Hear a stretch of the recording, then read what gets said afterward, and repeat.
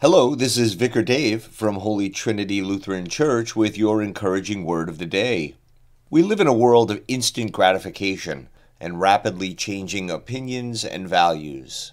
Perhaps one of the most difficult concepts for anyone is patience.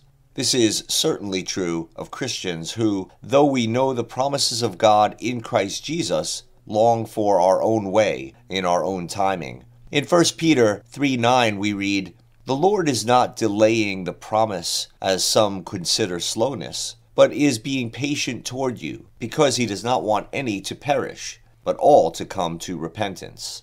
And in Luke 21:19, we are told, "By your patient endurance you will gain your lives." Today, Johann Gerhard addresses patience in the life of the believer as we pray for the gift and increase of patience. This is Gerhard's prayer for us today. Omnipotent, eternal, and merciful God, with a humble plea, I implore you, because of your grace, to grant me true and sincere patience. My flesh always desires what it wants, that is, what is easy, but it refuses to suffer misfortune patiently. O Christ Jesus, instruct me by the Holy Spirit, so that I may learn from you to deny my own will, and to bear patiently the cross placed on me.